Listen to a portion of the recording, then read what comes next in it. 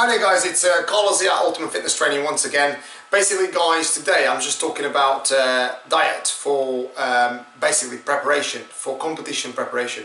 So I hope you guys that are out there trying to get into top shape, remember this. Okay, now there is many things that you need to think about, and this is one thing that a lot of guys out there that try to compete sometimes fail.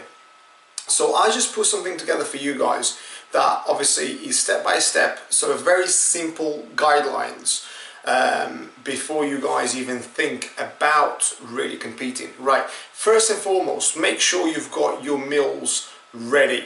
So make sure you get into the sort of habit that you basically eat in every 2.5 to 3 hours, making sure you got your protein sorted, your carbs sorted, your fat sorted, making sure you got water throughout the day. So making sure that obviously you have at least 4 to 5 liters of water. So if you're dieting 6, 8, 10, 12 weeks, making sure that you've got your meals ready every single day, it's absolutely crucial. So preparation in these terms is vital.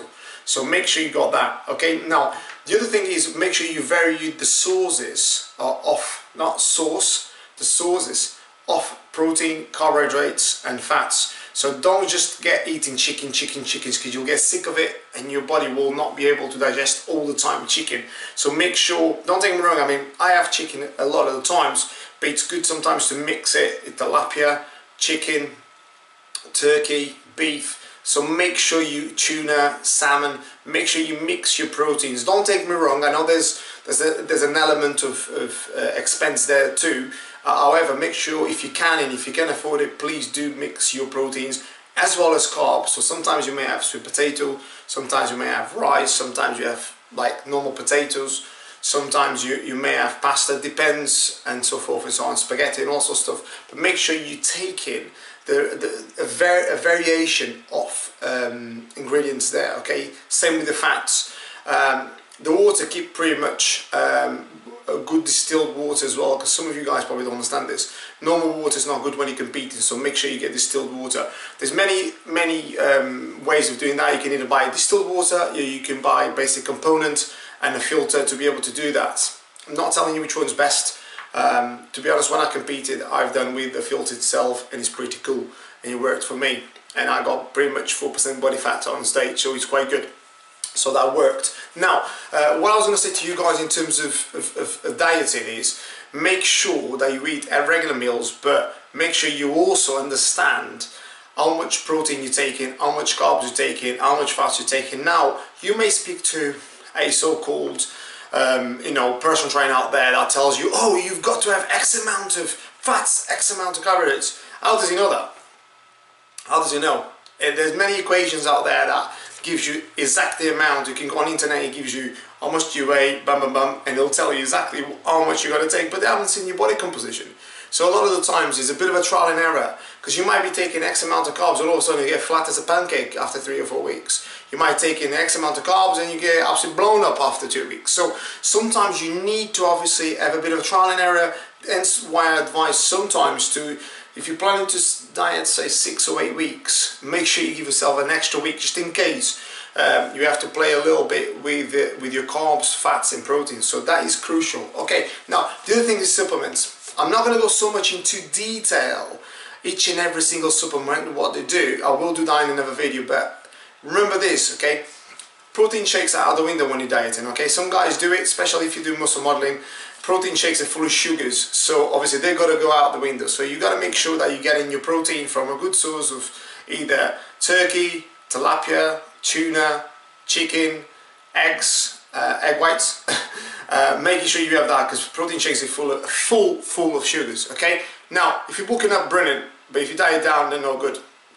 Now, when you diet down as well, creatine's got to go. Some of you guys may disagree, but creatine holds a lot of water. So if you want to look lean, creatine's going to hold on to a lot of water in your system. So therefore, don't take me wrong, you look full and you look pumped up. You look very strong. However, you'll hold on to that water, which is you don't want on stage. So that's got to go as well. Now, the likes of glutamine needs to be in. The likes of branched-chain amino acids.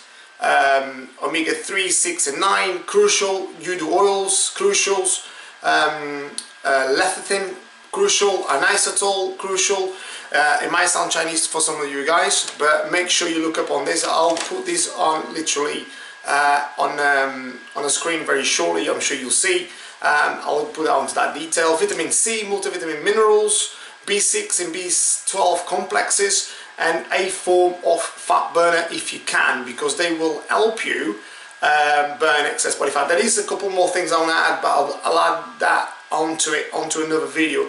But this is very much the basics. Making sure you have your proteins right, make sure you got your carbs right, making sure you got your meals prepared, making sure you got your supplements throughout the day, making sure you're drinking plenty of water, and train like an animal. Okay, now do not change it. You hear all these sort of people saying, oh, if you train when you compete, you gotta go light, you gotta do this. Don't listen to these guys, man. Don't listen to these guys. Look, your energy levels may be a bit lower, there's no two ways about it, okay? But do not change your training drastically. The only thing you gotta change is in the last week, where you're depleting your glycogen a little bit if you're gonna carb up. But realistically, as long as you're looking in shape, you pretty much can train more or less the same. It's just your energy levels. Obviously, let's say if you normally bench 3 plates or 2 plates and you hammering it and you packing up the weights, or when you diet, you might not be able to do that. But you may be able to do that, but not for so many reps. Do you know what I mean? So make sure you're concentrating more on basically lifting the weight correctly and really getting that definition rather than pumping the weight up. Okay?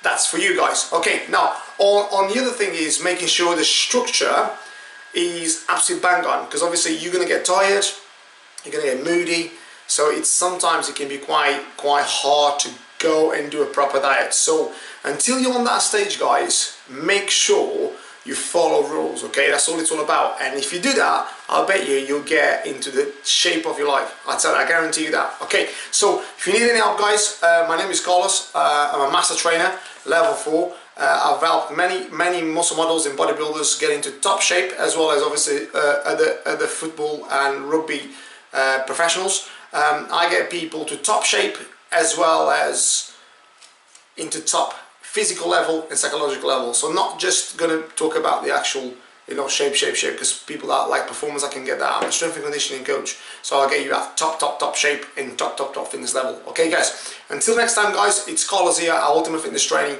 Thanks for watching my video. Take care. Bye now.